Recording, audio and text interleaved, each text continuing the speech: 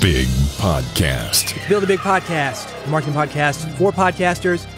I'm David Hooper, and building audiences is what I do. I've done this for the last 25 years.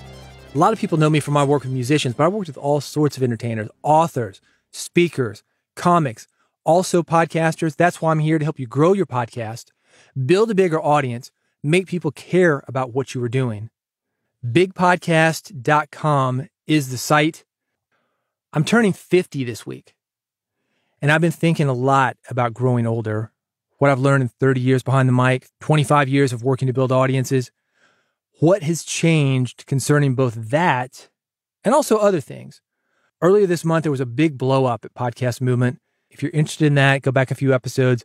It's not something I'm going to go too deeply in right now, other than to say something I noticed about it, in that it primarily divided people into a couple of different ways. One, conservative versus liberal. You got the old guard, this is the way that it's always been. And you've got the new people, maybe it's not the way that it's always been, but there's a different way, and we need to look at that way. And the other is old versus young. I posted something about this on my Facebook page. More or less, it was just to say, hey, this thing's making national news. This was before it had really blown up. I may be mistaken, but it had 150-something comments on it, and every single one of them was from an older white guy. And by old, I mean somebody, around my age, definitely some people that were older than me. Old versus young, that's how it divided people. The world is changing, and even at 50, I've seen a lot of this. The world that I grew up in does not exist anymore. So you can imagine what it's like for somebody who's even older than I am. I try to have empathy with somebody who's 60, 70 years old. By God, this is the way that it is. Okay, maybe it was that way. Or maybe it wasn't. Maybe we have limited info. I try to be open as well. I try to have empathy for somebody who's more conservative than I am. Maybe somebody didn't grow up in the city like I did. They weren't exposed to as many different types of people that I was. Anyway, I've been listening to a podcast. It's called 1% Better. The host, Joe Ferraro, that's the guy I'm interviewing on this episode. It's about what the title says. It's about getting better in small increments. The Japanese call it Kaizen. Nissan, or Nissan, as everybody else says. Honda, these amazing engine companies, automobile companies that come from Japan, they are built on this philosophy. In Joe's podcast, 1% Better, it is about what the title says. It is about that, Kaizen, getting better in small increments. That I can relate to. My background in music taught me that. One day I'm a guy that didn't play guitar. The next day I'm a guy who didn't really play guitar. And day after day after day after day after day after day of that, 5, 10 years later, played a little guitar. That is how you get good at something. That is what I've found. If you want to lose weight, you don't take it all off at once. You didn't gain it all at once. Small little increments got you there. Small little increments get you back to where you were. And to take it back to turning 50, this is the question. How can you keep getting better as you age? Because things change. You get stuck in your ways. You're like those guys, this is the way that it's always been, by God. Things change, man. The world you grew up in, even if you're 30, is not the world that we live in today. And something that I've thought about as I'm going into this new decade, how can I maintain my flexibility so I don't turn into one of these stereotypical old guys who hates everything and is angry all the time? Joe has this concept he calls reverse mentorship. I'd never heard that. When I listened to his podcast, I thought, okay, that's interesting. It's something I've been doing, not on an organized level, not necessarily seeking it out. That's where Joe comes in. He was seeking it out, reverse mentorship. I brought him in to talk about that concept. I think it's important for podcasters. We do go into that concept. That's where we're going to start. But he's also a great interview. That's something I noticed right away when I started listening to 1% Better. So this guy's a great interview. He's listening. He's thoughtful about his questions. He thinks things through. So we spend a lot of time on how to do better interviews. I think you're going to get a lot out of this. It's a good conversation. He's very intentional about how he does things, interviews, what he's doing to try to become better. How does he maintain his flexibility as he's aging? Speaking of interviews, if you're interviewing people on your podcast, speaking of flexibility, a true podcaster can come in and handle a great interview. So how do you do that? One of the things that you want to do is you want to make it easy on your guests. You want to make your guests sound great. That's why this podcast episode is brought to you by Riverside. It's the leading platform to record studio quality remote podcast interviews and also video. Joe and I talk about that. the pros and cons of video, why you should do video, why you shouldn't do video. Regardless of what you do, Riverside can handle you. It is used by over 70,000 people and companies. People like Gary Vee, he does his podcast with it. Guy Raz, he does his podcast with it. Spotify uses it. The New York Times uses it. A lot of people using Riverside. It records everybody locally. It's easy. Give your guest a link. Give your co-host a link if you've got a co-hosted podcast. They click on it, boom. You're in the session. You're recording it locally. Everything goes to the cloud. Riverside stitches it together. Sounds like you're in the same room in a pro studio. It is that good. It's very impressive. You can try it for free. Riverside.fm. Check it out for free. You can do an interview with it. 2 interviews maybe. If it works for you, I've got a coupon to save you some money. Big Podcast, one word, BIGPODCAST. Get 15% off. Riverside.fm. The coupon, BIGPODCAST.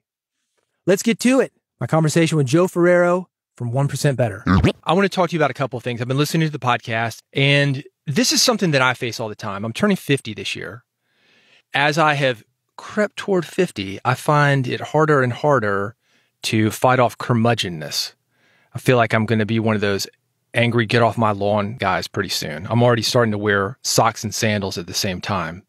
One of the podcasts that you had, I thought was interesting. You talked about reverse mentorship. I thought that would be a cool place to start this off. I think that it is something that as we get older, we get used to our way of doing things. Like this podcast, for example, I do things a certain way. You do things a certain way on your podcast, but we lose that brain elasticity maybe, and we don't have to. So let's talk about reverse mentorship. I love this concept. I had not actually heard about it until listening to your podcast. Explain what that is.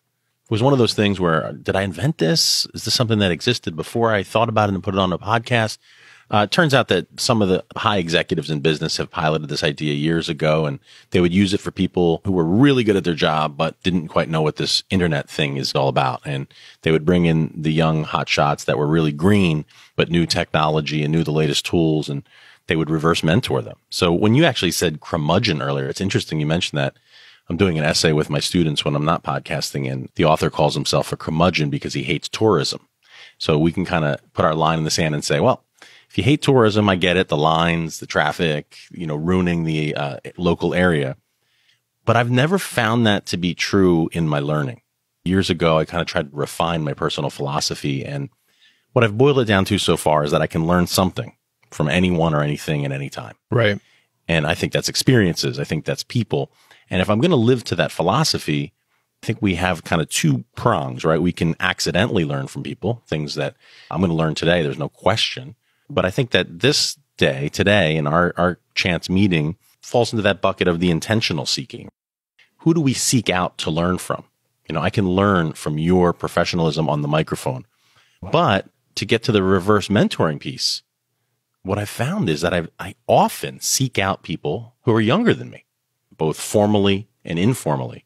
So I think at its essence, reverse mentor is learning from someone who has less experience than you and doing it on purpose. I've heard people talk about mentorship saying that their mentors are books or their mentor doesn't know they're a mentor. How does it work for reverse mentorship? That's a beautiful question, and reminds me of the scene in Good Will Hunting where Robin Williams is interviewing Matt Damon, and he says, who are your friends or your mentors? And he starts quoting Nietzsche and Flannery O'Connor and Michelangelo and all these authors that have been dead. And he said, Robin Williams even makes a comment about it. Says, you're not going to have too many conversations with them. Right. He says, yeah, that doesn't mean they're not my mentors. And they go back and forth a bit on that. But from my vantage point, being on this microphone with you, I just find that conversation is my most efficient and most exponential way to learn, because we can bounce ideas off of each other. So can I read a book? I can and I will, but I won't get as much out of it as a conversation with you. And I won't get as much out of it as a conversation with my reverse mentor, any mentor, of course. But the idea of reverse mentoring, I have a couple of parameters that I try to put up around that help it be more effective. But I believe it helps quite a bit to have those conversations. Now, you got me thinking, can I look up to someone who is much younger than me in the public eye doing something I admire? Absolutely. But I think if I'm really defining the mentorship, I like that ability to bounce ideas off him or her. And I think that that's something invaluable.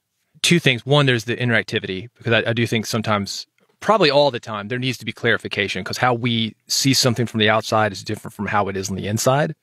We can ask a mentor, ask anybody, you and me here. I can say, well, give me clarification on that, which is what I'm doing now.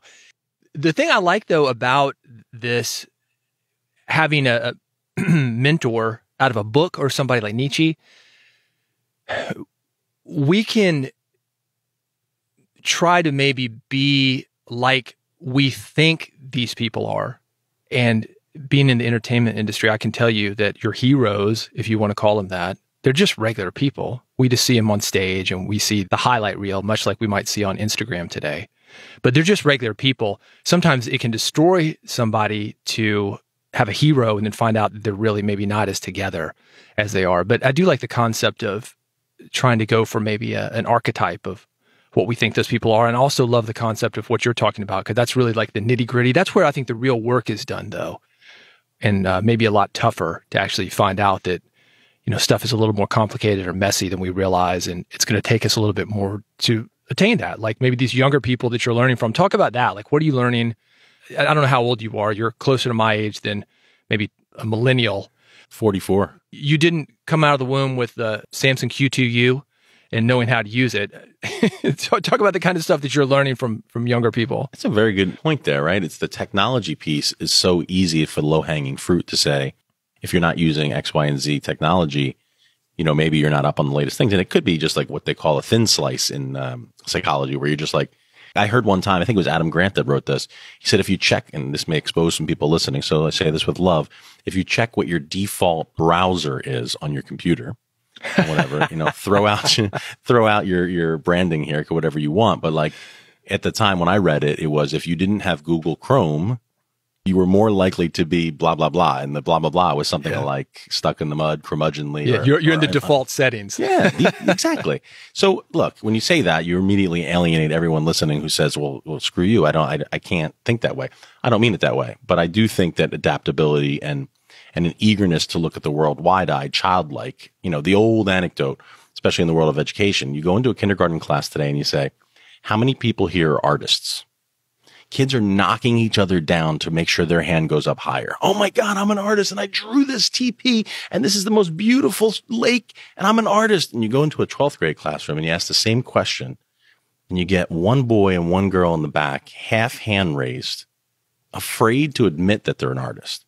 And I think, you know, it's that Picasso quote. It's like, everyone is born an artist. The trouble is remaining that as we get to be adults. I think that has a lot of bearing on how I see the reverse mentor, finding the new tool, whether it's the Samson or whether it's just a great thing like Clean Feed, right? I mean, I like that. So those are some of the ways that I look at it. I do have a hole in my learning, which is I don't read a lot of biographies. I gravitate towards books where the author is sharing his or her ideas more than their life story. Right. That's something I got to think about at some point. But well, biographies can be revisionist, though. That's another thing to think about, too. That goes back to what I was saying, that sometimes we look back on our lives and put a nice sheen on it that, you know, if we were living it, it's actually not quite that way. So I don't know that you're missing anything, but I like biographies, too. So autobiographies.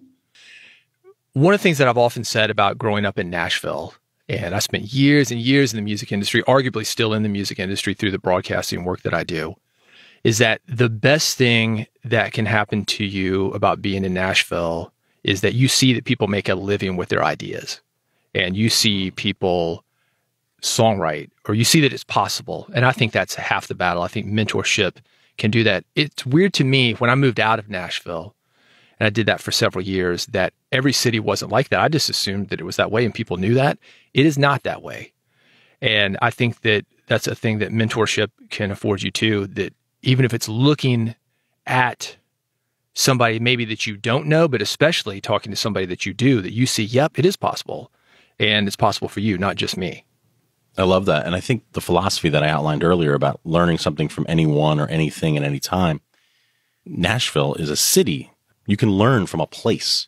I could boil it down and learn from how a restaurant is conducted, but a city for sure. And one, I have to plead guilty. I've never been to Nashville, which is another hole I'm exposing here on the air. But I can imagine what you're saying is really powerful, right?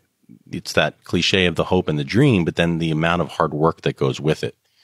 You can't imagine how many mentors people come across, right? And if I'm following a young person following his or her dream in Nashville, or if I'm a teacher and I say to my students, follow your dreams, and I'm not following my dreams. I mean, before we went on air, I had a student say, why do you have the microphone set up there? Are you recording a podcast? I said, well, actually, I'm a guest on a podcast. You're that famous? She said. Little does she know. I mean, I paused for a second. I laughed and I said to myself, all right, what do I say to this young lady? I go, you know what? I'm that famous that someone asked me to spend my time and share something that I've learned with a really good podcaster. So yes, that's the level of fame I'm at right now. Yeah, yeah. And she's like tickled by that. And she's like, go you. And I'm just like, well, it's a joy. It's a privilege. I don't take it lightly. Yeah, yeah. It is cool. I think that's one of the things that we have that you and I did not see in younger days. When I started in radio, we'd have an antenna, and we had to have a license from the FCC. And you had to have magnetic tape and razor blades and a grease marker. You know, it's so much easier these days, and these kids don't understand it. But I think that also is an opportunity for us to mentor them. You're showing them like, hey, man, don't take this for granted. It's also a reminder for us not to take it for granted, because it's certainly easy. We've had this technology for a few years. And, you know, I think that's the thing. It's like I took it for granted that everybody in Nashville made a living with their creations. Not everybody, but a lot of people. And that's another reason to reach outside the box. I think that's one of the things that podcasting can do. We don't have that geographic media that we used to have, even cable television. So different. I used to, when I was in Nashville growing up, you could tell people from outside the city by different accents or different things that they like. And I knew things were starting to happen when MTV came on, and even the girls from the county were dressing like the girls from the city. I was like, oh, something's up here. And, you know, again, that goes maybe back to mentorship too. It's like you find different places to learn. I think it's just being open to that. Yeah. And I love the idea. I think it's harder to take it back to what I said at the very beginning, that as we get older, you think you know how it is, and the world has changed, and you don't, maybe. Yeah, you touched on an interesting thought there, which is like the young people don't have as many excuses anymore, right? So it's like if they see a 44-year-old father of two, teacher, podcaster, coach, consultant, also doing the podcast with a plug-in microphone, you run out of excuses pretty quickly. So it's kind of like that challenge of like, okay, well, if he can do it, why don't I have time to do it? And believe me, young people have all kinds of challenges and things that we didn't have to deal with. But I like that idea. I'd like to play with that idea a little bit more and see in a non-guilty way if we could just have a conversation with a young person and say like, well, what's stopping you? And a lot of times, David, it's that fear of failure, or looking silly. They live on Instagram, as you mentioned earlier. So like if you don't look as good for your friends, or you don't get as many likes, or it's that other type of pressure. So I think there's something to learn there, going both ways for sure. Did you feel that pressure when you started the podcast? I was lucky enough to get what I will call a trial run with a partner. He's a baseball coach, and he was launching a coaching service for professional baseball hitters. And he said, I'm hearing this thing about a podcast that could be big, and I have no idea how to do it. Are you interested? And in my mind, I was doing a podcast when I was 9 years old, and I would take my fist and put it in someone's face after a wiffle ball game and say, Aunt Mary Jo, you just got the game-winning hit. How do you feel? How do you feel? Take us to the moment. And then, you know, there's no recording then. So then the first recording for me was my brother had or maybe my sister had a toy penguin that had a voice box inside. Yeah. And you press the button and you get like 13 seconds of recording. And then we went up the ladder to the primitive recordings. And then I went to high school and I was broadcasting the basketball games, but not officially in any way, literally like a card table and whatever primitive recording device. And then go to the college radio station, you know. So I felt like I had a degree of comfort behind the mic for a long time. But I will tell you that before I launched my own podcast, after the baseball podcast, it was almost a $7 fee a month for the hosting platform that cost me the whole thing, because I said, I'm ready to launch. I got the idea. I got the logo, a couple guests that said yes. Wait, I got to pay $7 a month? Yeah. And I'm like, I'm out. I'm out. This is out. And he's like, are you kidding me? Like my mentor at the time, Kevin, he's like, I'm walking away from you. You pay $7 a day sometimes for coffee. You're not going to do $7 a month to launch your podcast. And here I am hundreds of episodes later, and really one of the best decisions I ever made. So there's a lesson in there about little things getting in our way too sometimes. Yeah. They can definitely provide the ejection seat if we need them to, if we let them to. But it's interesting we're talking about, youth versus more seasoned people. And that's the commonality. That's why I think these conversations that you're having, mentorship, if you will, reverse mentorship, are important. You see that people are the same. And somebody who's worried about putting something on Instagram, it's not that much different. We can transpose it to somebody who's 40s doing a podcast for the first time, or simply speaking their truth. I mean, I remember in high school standing up and being like shaking when I wanted to say something, but I still did it. Yeah. You know, some people would not. And some people have the experience where they wouldn't do it again because it is so uncomfortable. But I think there's two things there that you bring to mind where it comes to taking the next level with mentorship, though. As I prepared for our conversation, I thought about it like this. I like to organize and formalize my mentorship experiences. And I think one of the ways to do that is what we're doing today. Headphones on, nice microphones that enhance our voice, and recording it. So we have it for posterity, and we can pass it on to someone else, and we can help other people learn. To me, that organizes it and it formalizes it. It makes it something that's a heightened version of reality. A lot of podcast hosts say, I want it to feel like we're just having a conversation. I get that, but I take it a different way. I like regular conversations to feel more like podcasts. I really do. I think there's something that happens when you get in this podcast space that just raises the stakes ever so slightly. It kind of makes it more formal. Now, you know, I don't mean black tie, but I mean, we're responsible for our choices and we want to put a good message together. yeah, being defined, I think, and also thinking about your words, because the conversation, if you're not aware of this, you're doing it, which is when there's a microphone in the room, that changes the energy of the room. When you know you're being taped, even if that tape doesn't go out anywhere, the fact that it could. Definitely. And certainly it changes it. You might have been able to hear it when I hit record on this. Like, hey, it's David here. You know, sometimes your inflection's going to change a little bit. I think that's huge, right? Because some people, they'll say, I want the lavalier mic, not to get too technical, but the one that clips on your shirt. Right. Because guests will say, well, you know, they forget they're being recorded.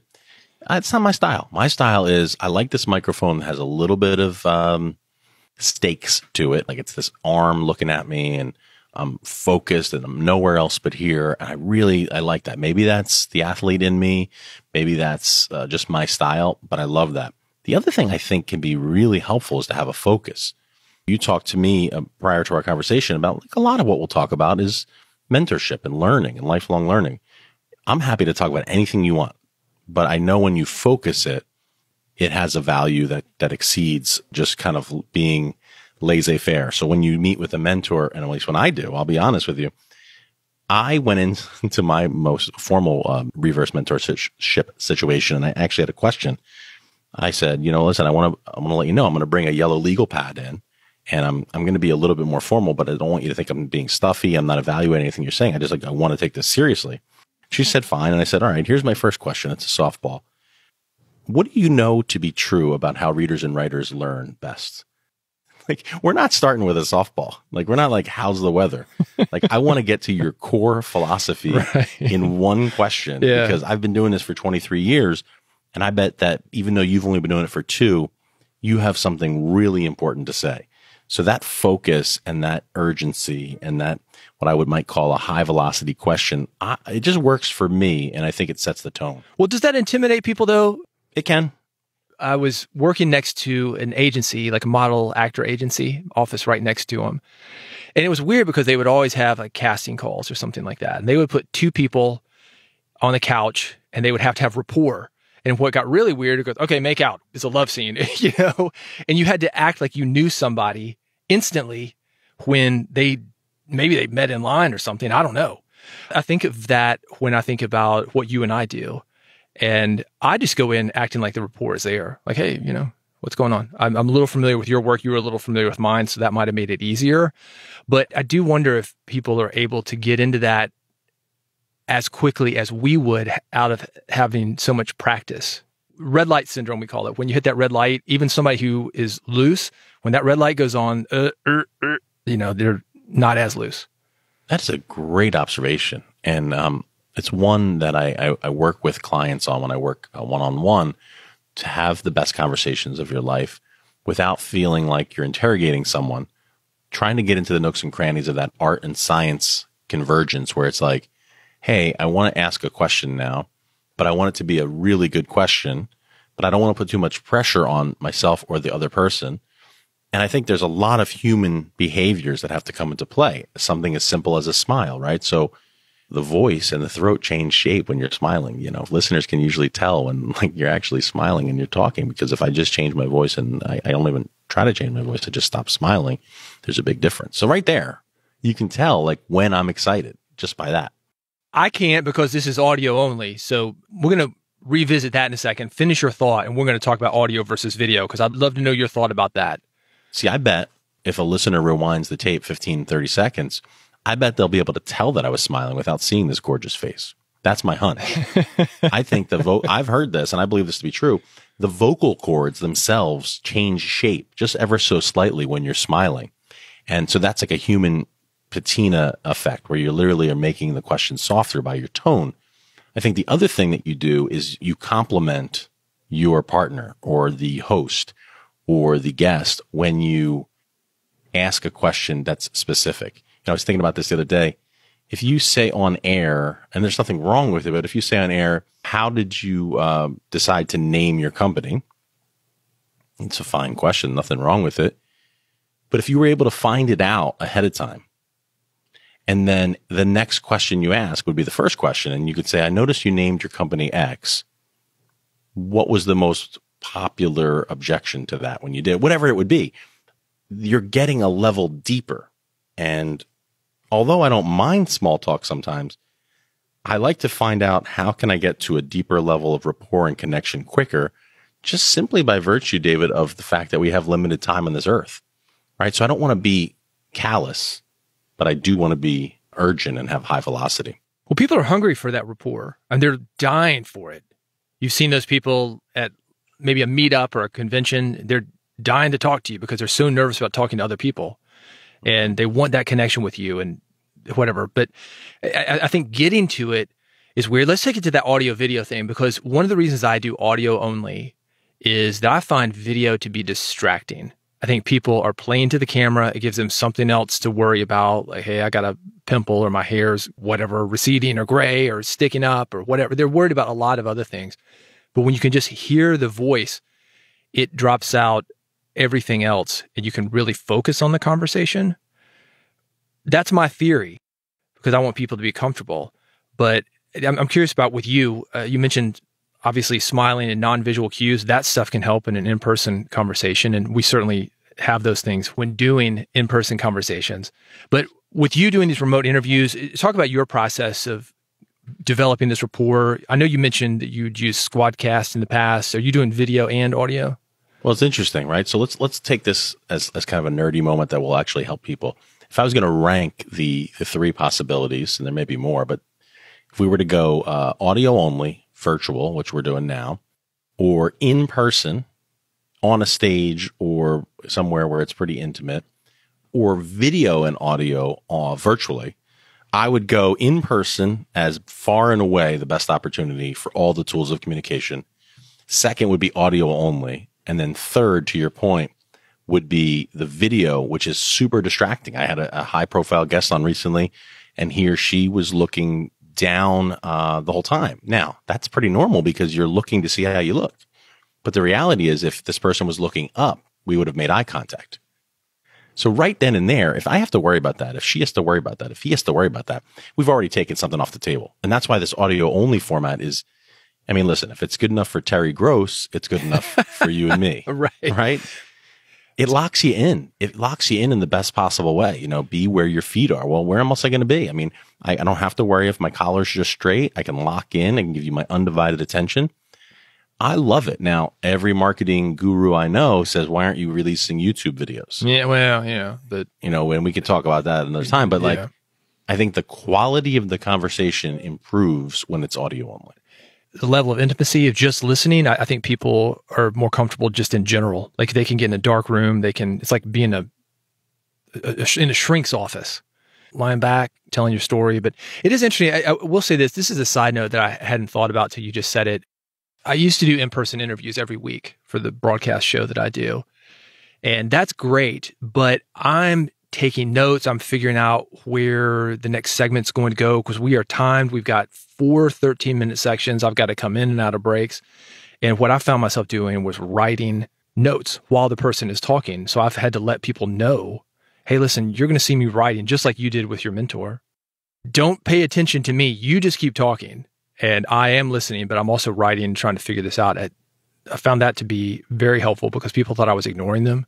And I was so caught up in my head. So you've got to have your own awareness. And I think you don't have to have awareness of yourself like that with just audio. You're right. And I think that that method benefits from a pro guest. And by pro, I mean a seasoned media person, because they know that there's a degree of showmanship. We want to be authentic. We want to be valuable. We want to be present. But there is a degree of showmanship if a musical artist is on. So they're seeing you write, okay, and they're still able to kind of be on 100%, even though it would be pretty distracting. I don't take any notes at all when I'm interviewing someone, even if I'm looking at them through a virtual screen. So my most common form of recording for the last 100 episodes has been, we'll show the video, but we'll only record audio, which I think has the same effect, right? Because it puts people at ease. It's the equivalent of saying, don't worry about what you look like. And actually, sometimes when I woo a guest, I'll put in there, no dress up. Hey, no dress up required. Yeah. We're just going to be honest. So I think it has the same effect. And I think it's a style preference, but don't forget that 13-minute format you're doing, that's a different level. That's a different animal. And you need sometimes to do everything at your disposal to make that efficient. Yeah, it is a different thing because we have timing and I've got to cut people off and, hey, all right, and we got editing because it's not live. Sometimes it's live if we're doing like a live event or something like that. But yeah, it definitely gives you those, gives you more options and sometimes less options. But hey, speaking of showbiz, I do want to talk about vulnerability and attempting new things. One of the things you did on your podcast, which I thought was interesting, you took singing lessons. Oh boy. I'm a musician as well, was a musician, but had a degree in music, played for a number of years, and then transitioned into the music business. So I thought this was an interesting thing. Singing is very hard for somebody to do in front of other people. And it's that vulnerability. And there's a lot that can go wrong when you're singing, more than speech, arguably, because you have to have rhythm and you've got to have pitch. But you did it. And I want to talk about that because I think there's some interesting parallels to podcasting that people can learn from singers. And I'm curious if you took some of those things away. Talk about the experiment, though, first of all, because I think this was really interesting. Episode 220, I titled it The One Where Joey Sings. A little play off Friends there. I don't know if they'll become calling for a lawsuit, but I just for many years have thought that, I've never had any musical training whatsoever. And sometimes people are kind and they'll compliment my speaking voice, and I'll deflect and say some of it's the microphone and some of it's just enjoying communication and trying different things and a lot of reps. But with no musical training whatsoever in my entire life, which is another problem for another day. Maybe we'll go to that shrink's couch, as you said. I just felt like in the spirit of learning, kind of lighting up different parts of my brain, what would happen if I hired a speaking coach to see if I can go from 0 to 1, or like how long it would take. And I've had a number of lessons, and I've recorded a couple of things privately where like, all right, here was after lesson 1, here's after lesson 2, here's after lesson 3. Now, David, honestly, I'm going to have to get responsible at some point and decide how much money to invest, because I don't know it's reasonable to continue to pay someone for something that I don't have any real major aspirations for. Probably use that funding somewhere else. But what I'm getting out of it in the short term, and of course some content doesn't hurt, but the real purpose is, how far can I push myself out of my comfort zone? Right. How vulnerable can I be for my listeners? I've probably gotten more emails on that episode than any recent episode at the time of air, because people are saying, wow, I can't believe you were willing to do that. You know what's funny? Not one person said you were really terrible, which objectively would have been true, right? Like you could easily, especially with your background, you could easily find a pitch or key or any of those words, I don't know what they mean, and say you were off of it. You weren't in. Well, yeah, but look, if you go on American Idol and Simon is going to say, oh, it's a bit pitchy. It's a bit, you hear that from even professional singers. We're so used to auto-tune and a perfectly tuned, manufactured vocal. People don't even know what real singing sounds like. So I would say, yes, you can find problems with your singing, problems, but there's also a human element to them as well. And so, yeah, so you're correct, but it's also, there's something obviously that you connected with people through what you did. And that's what podcasting or singing is about to me. I appreciate that. And I had a conversation with my cousin who was in an a cappella group. And she was just tickled by the experiment and, you know, was giving me all kinds of feedback. And now I'm thinking, I don't want to scam her out of free lessons, but if she's willing, maybe she comes on after a few of these and I pay someone an honest day's wage in the past and then we move on to the cousin, but I don't know. Well, I've got something for you to ask her. I was going to mention this, also an a cappella group, kind of. I know a guy named Claude McKnight.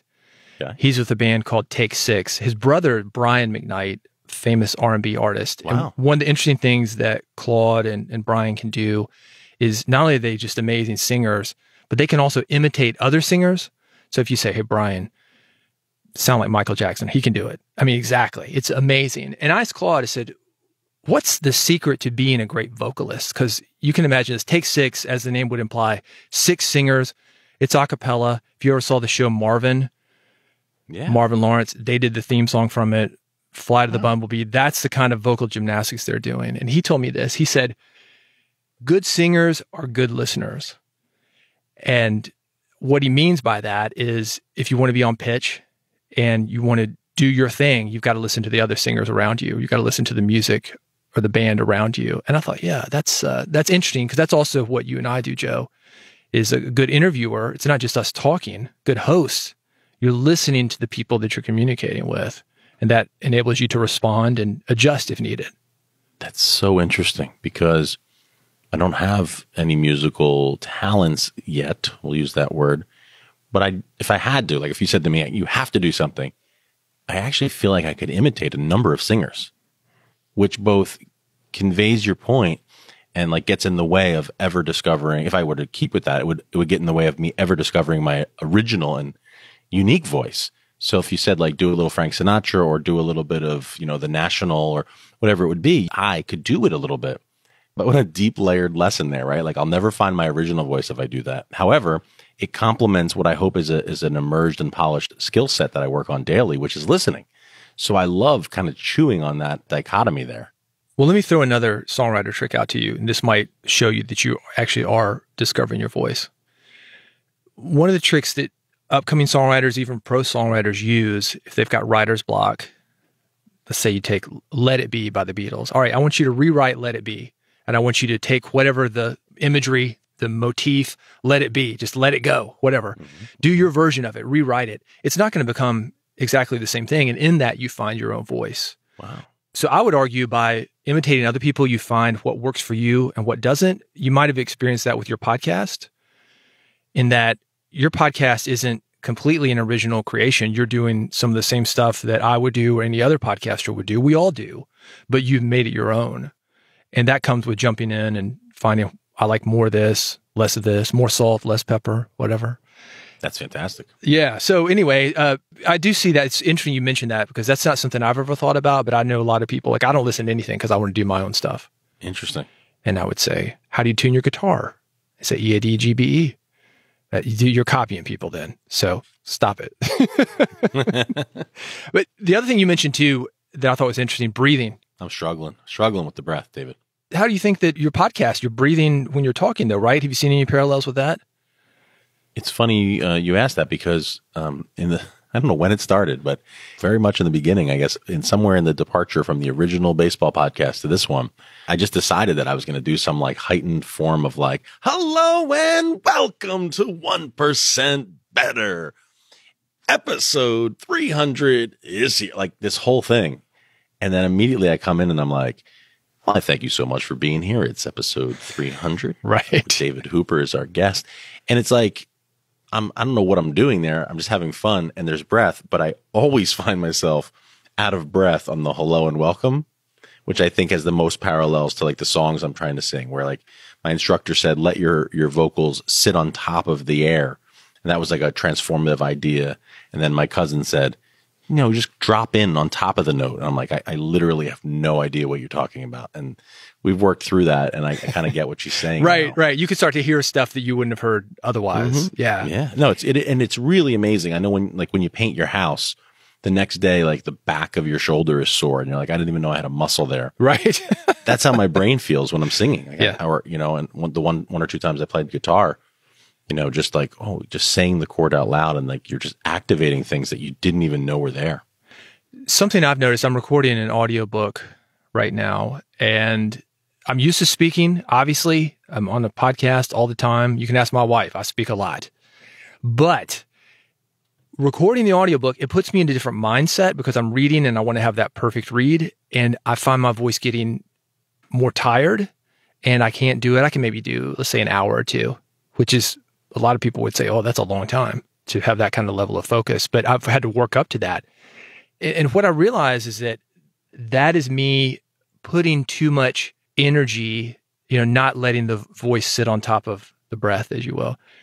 The other stuff I'm a lot more laid back on. And I know this from working in rock and roll for so many years that you will see a lot of guys blow out their voice and you'll see other singers that are absolutely amazing. They've been doing it 40, 50 years. Go talk to Lionel Richie. Still sounds amazing. Now, granted, he's doing an easy type of music, Claude that I mentioned. It's amazing. Doing it for 40, 50 years. And it's because those guys have that ease. I think as podcasters, we develop that ease. So I would imagine you went into these singing lessons with a lot more of that musical background than you realized, even though we're not calling it music, because you're listening and you're breathing. I mean, yeah, that's on some level.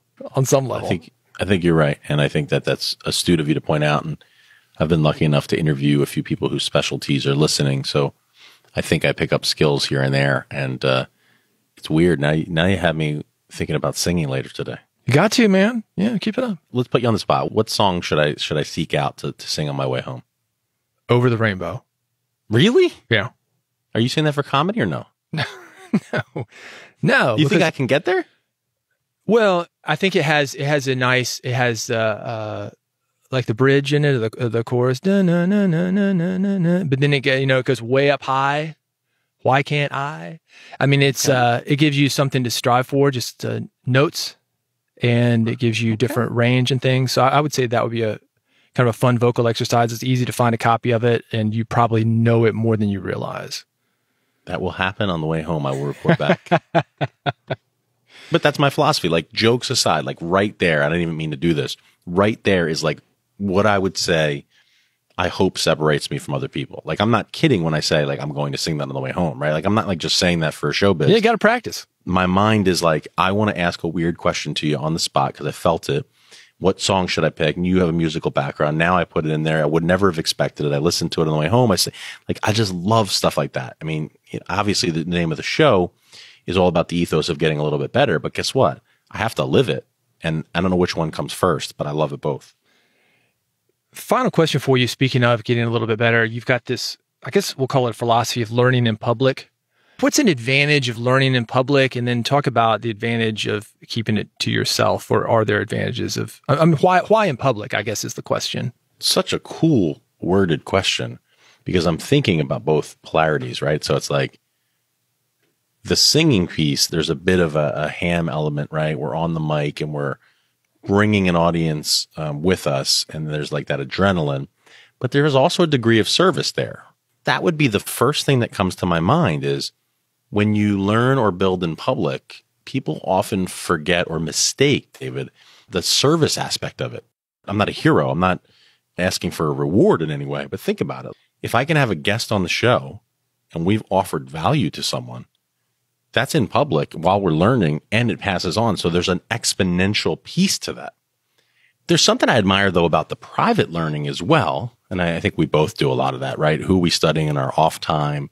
We're not doing it all, the singing in the shower, all the things that, you can get to a place where you kind of go away, you cobble together some resources, you put your head down, you get some work together, and then you kind of emerge as a new person. You've been transformed in some ways, big or small, because you did that private study. It doesn't have to be showy. So I think those are some of the initial hallmarks of the differences that I see. I don't think we could ignore the F word, which is fun. I think building and learning in public is fun. Well, you can have a community around you, which I think is super helpful to know that you're not the only one that's going through that. That community piece is huge. A leader that I know very well in my life about a year ago said, well, you're a community guy. Am I?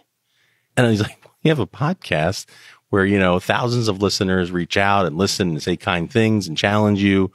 You're a classroom teacher. And I'm like, you do reunions with students that come back. I'm like, whoa, I never really embraced it vocally, but you're exactly right. Yeah, good thoughts, man. I don't know about the whole learning in public, because there's a part of me takes it back, because you call it the showbiz thing, that it's sometimes nice to give people something to aspire to, like a perfectly written song or a great show. But at the same time, it's not really the full story. My wife is a photographer, and everything she puts out is photoshopped, and it takes hours of work, one photograph. Wow. And people think that it's just like, oh, just click the shutter and somebody's that beautiful and the makeup was already there. And no, it is not. Wow. I mean, it's like, so I think in some ways that's a public service as well, to show people that somebody like you, Joe, that is a confident speaker, smooth on the mic is how I would describe it, good listener. It didn't just happen. At the same time, if we do put it in public, it's like you call 1% better. I think it's Kaizen is the word. Yep. From Japan, that it's a small incremental progress, and it's so slow sometimes we don't see it in ourselves, and even watching others, we're not going to see it. It's what we're all trying to do, and I think the bottom line is you got to show up, and you've been doing it. So you're a couple hundred episodes in, plus some, and is available at damngoodconversations.com. No plans on slowing it down or anything like that? Oh, God, no. No. The cohort work that I've been doing has been a combination of every skill in the bag. I thought when I started these cohort communities where it's a small group of up to a dozen people that I get to lead, David, I thought I was like the trainer. Like I thought, they're here because Joe wants to teach them how to ask better questions or to learn from mistakes. And a lot of what it was facilitating. Yeah. Unleashing and uncovering the very best of who these people want to be. I mean, one gentleman launched a podcast that's like the quirkiest, coolest idea that I can say with utter certainty, he would have never had the courage, skills, or any type of confidence to launch. And when you see that and it goes into the world, it's generative for everybody in the group. Now I'm inspired to be more, and now I can take a step back. And one of my favorite parts of the cohort is like connecting. I'm like, oh, well, David, you don't need to talk to the whole group on this issue. I'm going to connect you with Chris. Chris is the guy that can solve your problems. And just that piece of connection, that community, right? All the C words, communication, curiosity, they all go together, and it's beautiful. So no, absolutely no slowing down.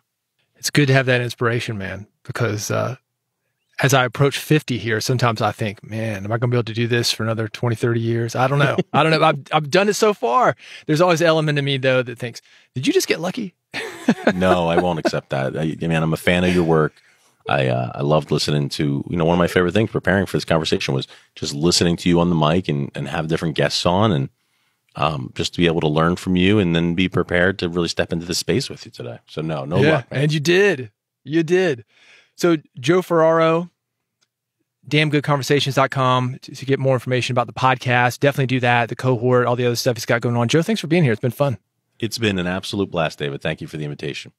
Joe Ferraro on Build a Big Podcast. If you really want to see this stuff in action, go check him out. The podcast, 1%betterproject.com. He's got a lot of good stuff on there, hundreds of episodes. He's been doing it for a minute. You're going to get something out of him when it comes to making yourself better, and you want to do this.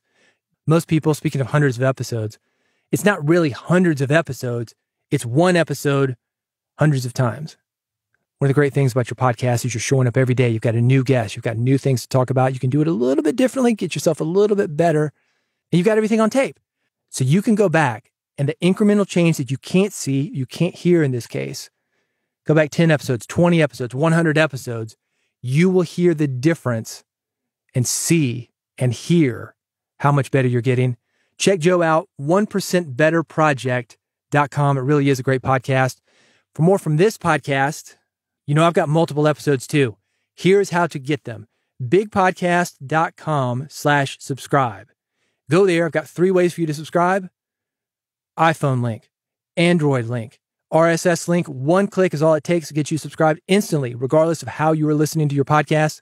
And if you want to get fancy, go on your desktop, bigpodcast.com/subscribe. I've got a QR code there. Pull your phone out. Boom. Instantly on your phone, you will see a subscribe link. It's going to get you hooked up however you are listening to your podcast. That way, when you go in your car, you want to listen to me on the car stereo? Hey, man, I sound great on the car stereo. Don't take my word for it. Go there, bigpodcast.com/subscribe. Put it on your phone. Listen on your car stereo. You'll see. In the gym, there's nothing more motivating to that Stairmaster workout than hearing me talk in your ear about podcasting. Find out if it's true. bigpodcast.com/subscribe.